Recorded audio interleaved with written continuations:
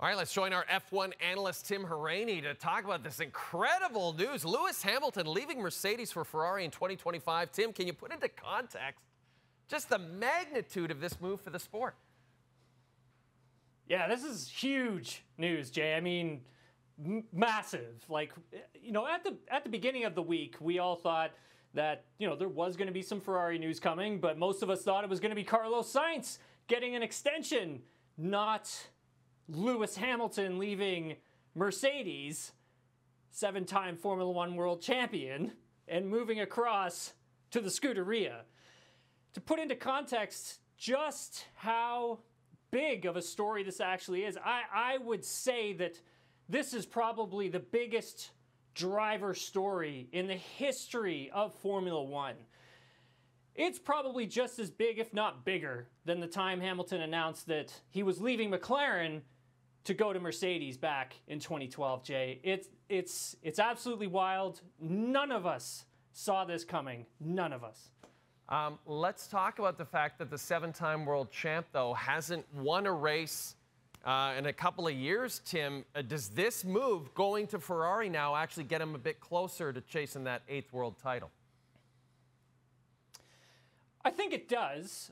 I mean, but it also tells us a couple other things, that maybe Mercedes isn't going to be as competitive as they thought they were going to be. And to just give you a little context on the backstory of all of that, if you go back to 2022, Formula One issued in a new set of aero regulations, so how the cars are built and how they create their aerodynamics.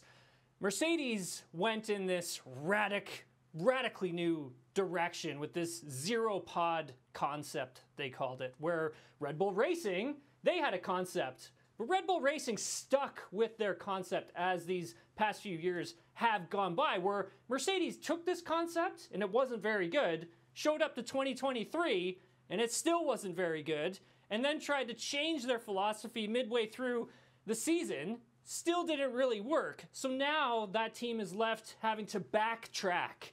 And they're trying to figure out, okay, how are we going to take 2 steps back to take a giant step forward to try and close that gap to Red Bull Racing? And I think Lewis Hamilton, I think he did some testing on their simulator and noticed that this car, yeah, it may be good for 2024, but I don't think it's going to get to the level that I need it to be at so I can go and chase an 8th world championship. And then on the other side of that, Jay, you got Ferrari president John Elkann. He's always wanted to have Lewis Hamilton on his Ferrari team, and Lewis has always wanted to race for Ferrari as well. And so this was just sort of a perfect storm brewing of so many different things, and Hamilton just went and triggered his break clause with Mercedes, and here we are. We are just over 4 weeks from the first race at Bahrain, and Tim, things are heating up at F1. This is fun. Hey, yeah. Thanks for joining us, my friend. We really appreciate it, and